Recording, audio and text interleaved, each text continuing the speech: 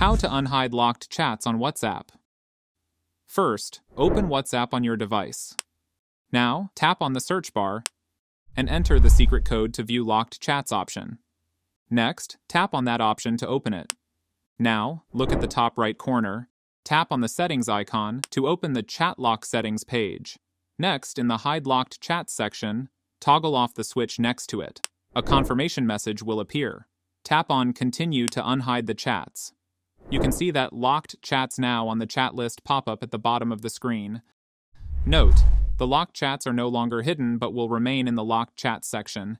If you've forgotten the secret code, then look at the bottom of the screen and tap on the settings gear icon. Find the privacy option and tap on it. Scroll down and look for the chat lock option and tap on it. Here, tap on Unlock and Clear Locked Chats. Note, this action will delete all messages, photos, and videos in the locked chats. Confirm your choice by tapping Unlock and Clear again. And that's it. Go back to the chat section. You can now see the chats in the chats section.